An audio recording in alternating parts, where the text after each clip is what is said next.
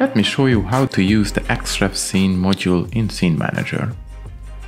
In this file, I have two different Xref scenes which are representing different foreground elements, and I would like to assign them to different setups.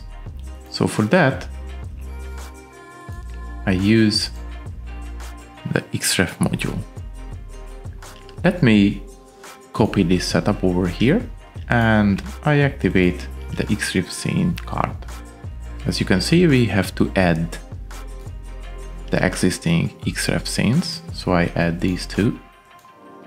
And as you can see, in my first setup, the Pier 01 is active and visible. And once I activate the second setup, I can activate Pier 02. So from now on, if I'm swapped between these two setups, the relevant Xref scene going to be visible.